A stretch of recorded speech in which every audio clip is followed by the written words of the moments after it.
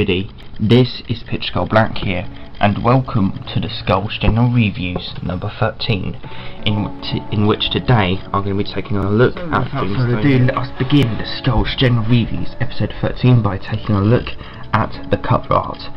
So up here we have BBC, Doctor Who, and the kind of icy 1996 TV movie slash Don Pertwee logo. Dreamstone Moon, Paul Leonard.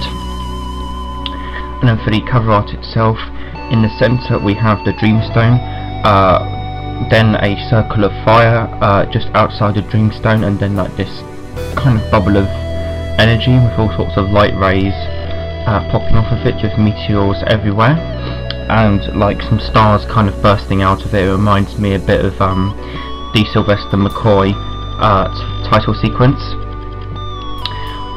So yeah, and then on the spine we have Doctor Who, then a condensed bit of the cover, Dreamstone Moon, Paul Leonard, BBC, and a little continuation of the cover with stars and nice greeny background. Then on the back, set against this nice kind of greeny, kind of cloudy, starry kind of sky type thing. We have a condensed bit of the cover art, the barcode and the prices and whatnot, and Doctor and the TARDIS are trademarks to the BBC. And then for the blurb, we have Sam is on her own, but her distance from the Doctor doesn't make for a trouble-free life. Rescued from an out-of-control spaceship, she finds herself on a tiny moon which is the only known source of Dreamstone, a mysterious crystalline substance that can preserve your dreams or give you nightmares. Pitched into the middle of a conflict between the mining company extracting Dreamstone and ecological protesters, Sam thinks that it's easy to decide who the good guys are until people start dying, and the killers that seem to be the same species as some of her new friends. Meanwhile, the Doctor has tracked Sam down, but before he can reach her, he is co-opted by the Dreamstone mining company and their sinister military advisors. Suddenly it's war, and the Doctor is forced to fight against what he believes in. He alone suspects that the Dreamstone isn't what it appears to be, but nobody's listening, and nobody could dream who the real enemy is. This is another in the series of adventures featuring the 8th Doctor and Sam. Doctor Who, Dreamstone Moon, Paul Leonard, BBC Books. Then for the inners we have what I just said. Then some players copyright guff, acknowledgements, who this book is for, a prologue, and this book is split across 250 pages, across 22 chapters and a prologue. Now what is the general consensus and my own personal thoughts and opinions on Dreamstone Moon by Paul Leonard. Goodreads, this book has gotten an average rating of 3.8 out of 5. And has very kind of negative reviews. There's one 4-star and a few 3-stars, but mostly it's like 2 stars. Or there's actually 4 4-star reviews, funny enough. But most of it is just 2 stars, 3 stars, so it seems to be pretty hated, this book. But what did I think of Dreamstone Moon? Dreamstone Moon is one of those Doctor Who books where you read it when you first read it, you think, oh, that was a great Doctor Who book, but it won't stay firmly imprinted in your memory for a long time, much like Dreams of Empire, or trying to think of any others. Dreams of Empire is the only one I can think of off the top of my head as of now. So overall, this book is kind of a good Doctor Who book, but kind of forgettable in a way. The plot is very interesting with the Dreamstone Moon, which is basically this crystalline substance that can give you nightmares. Basically, it's like this kind of rock that can possess people and whatnot, and it's interesting to see where the plot takes the Dreamstone itself, and it's also interesting the plot because it has a nice little thing about it where people being overpowered by the Dreamstone and thinking it's like the most like valuable thing ever and the most useful thing ever, but in fact it is kind of like the enemy of this book in a way. So you've got no kind of actual kind of person or creature as a villain. Instead you've got this crystalline substance with certain demonic powers, which is a nice change from your normal kind of Doctor Who novels and Doctor Who stories.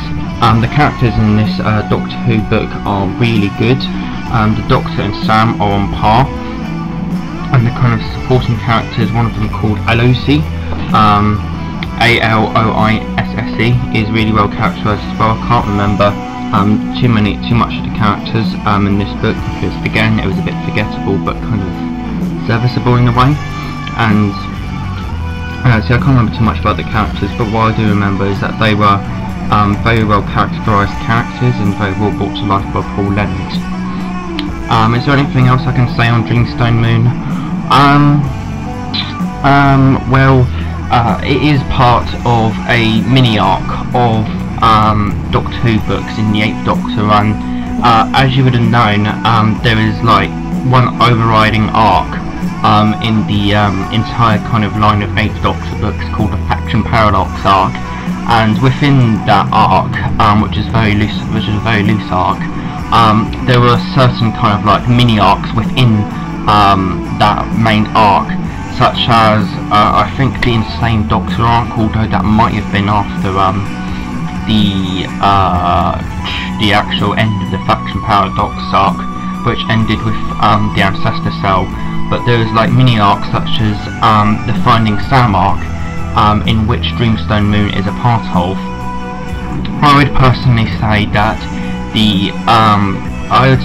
well, I read this book without knowing anything about the arc previously, and I would say that overall I wouldn't say you really need to read any other books that are a part of that arc to actually understand this book. It's very easy to get into, and you can easily latch on to what is going on in this book.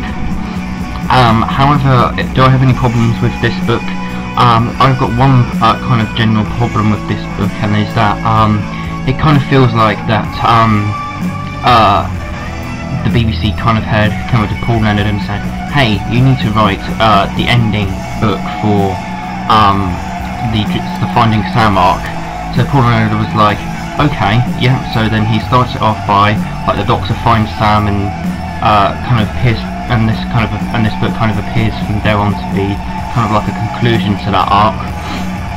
But then like part way through writing, that BBC head came back to Paul Leonard and said, oh, this book, there's actually going to be one more book in the Finding Sam arc, which turns out to be Seeing Eye.